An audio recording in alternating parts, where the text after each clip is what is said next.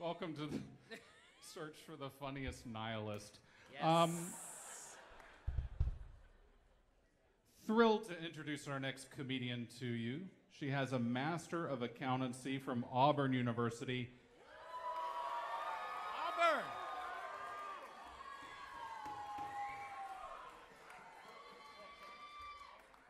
I can't believe none of you yelled War Eagle. I knew it. And stay with me, folks. It gets better. She once worked as a telemarketer selling vacations to Branson, Missouri. Oh, my Lord. People from Branson can't cheer that loud. No. No.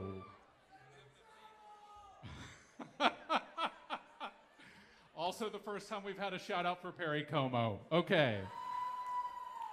Today, she is the Conference Benefits Officer for the North Georgia Conference of the United Methodist Church.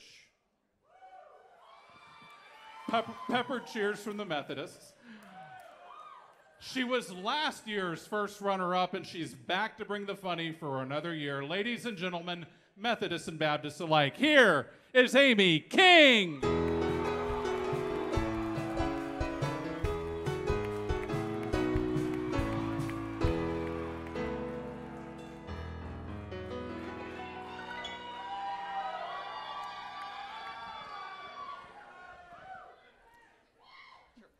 Goodness, y'all, it is great to be back again. As always, my biggest fans are here. My parents. And I thought I'd use this opportunity with all of you as witnesses to come clean about something they don't know about me. I hope you're all sitting down. Mama, Daddy,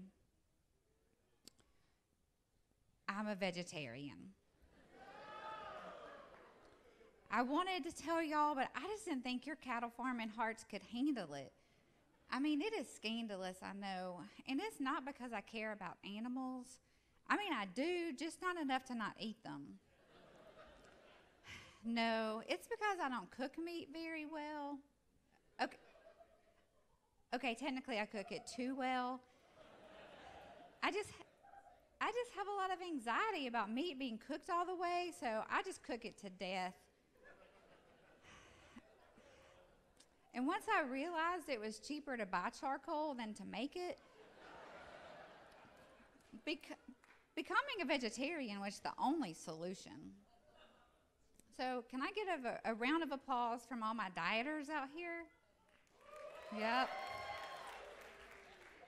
Yep. Thank y'all for proving that you cannot be on a diet without telling people you're on a diet. But the rub is, people can't be like, oh, I am so glad you were on a diet. Because then they're basically insinuating that you should be on a diet. And that's never a good look for anyone. And if you are on a diet, you are probably at least a little bit hungry, and you could snap at just any minute. But I had to tell y'all I'm a vegetarian because the first rule of Veggie Club is telling people about Veggie Club. So the best thing about being a vegetarian is there's just no limit to the amount of food that you can eat, or at least that's what I assume. I did go to a buffet restaurant where I realized later that the price included just one trip to the buffet, which I think we can all agree is very hateful. I was informed of this upsetting policy on my next trip. They must have had a picture of me from the first time when I made 5 or 6 visits. And this time the waiter said, "Ma'am, the price only includes one trip to the buffet."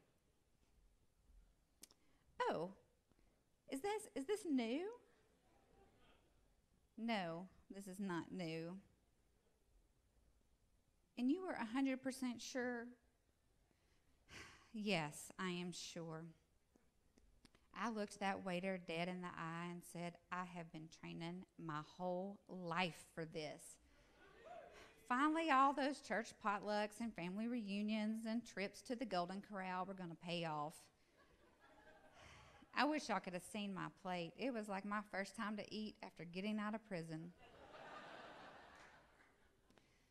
And you know I'm straight-laced. If being a vegetarian is my idea of rebelling. I mean, I didn't even drink until I turned 21, except for that one time at band camp.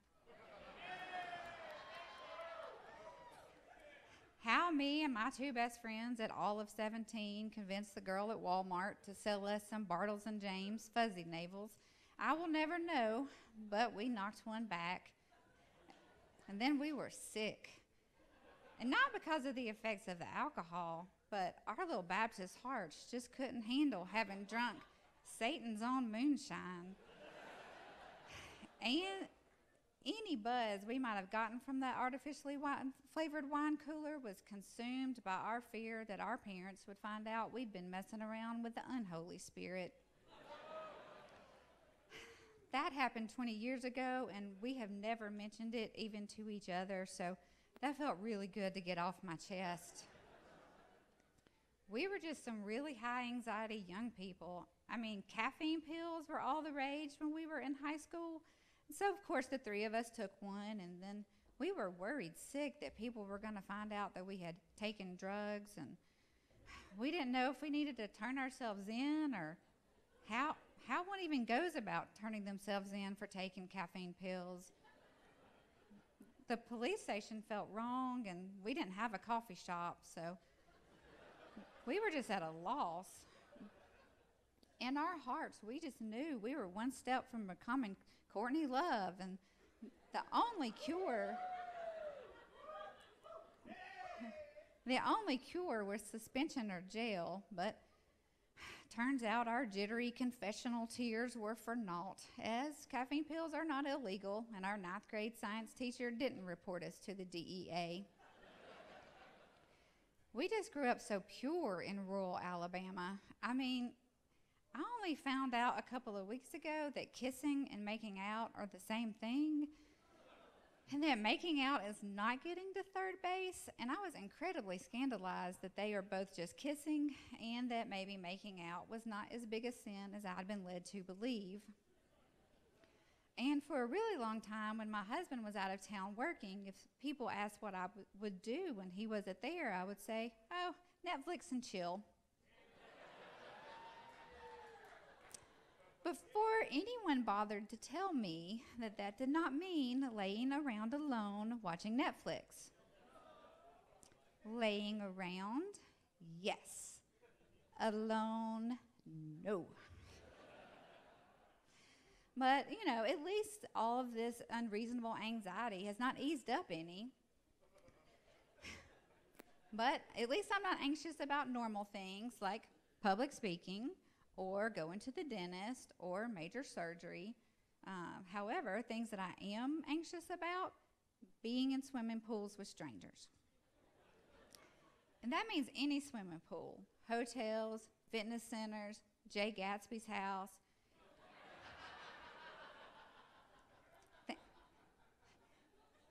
Thank you, nerds. It is not happening. And I must tell y'all, nothing bad has ever happened to me in a swimming pool with strangers or even with non-strangers. I mean, probably the worst thing that's ever happened to me in a swimming pool is being held under too long when me and my cousins were playing baptism. And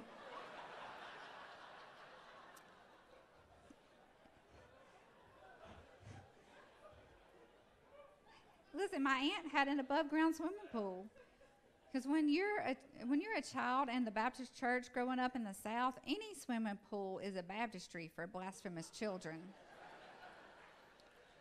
And we weren't just dunk and done. No, we baptized in the name of the Father and of the Son and of the Holy Spirit.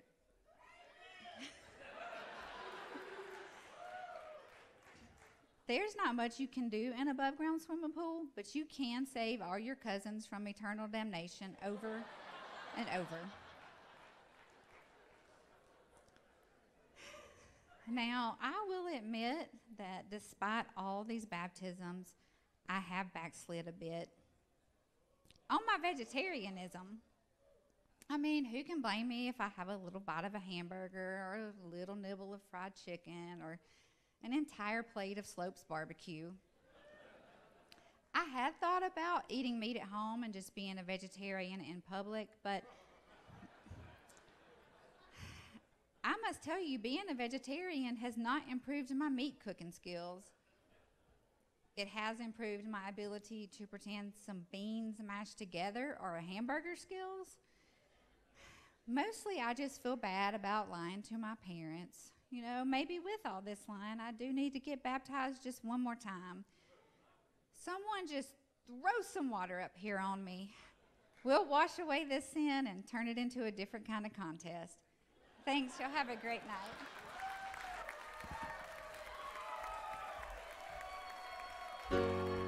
Amy King, everybody. Keep it going.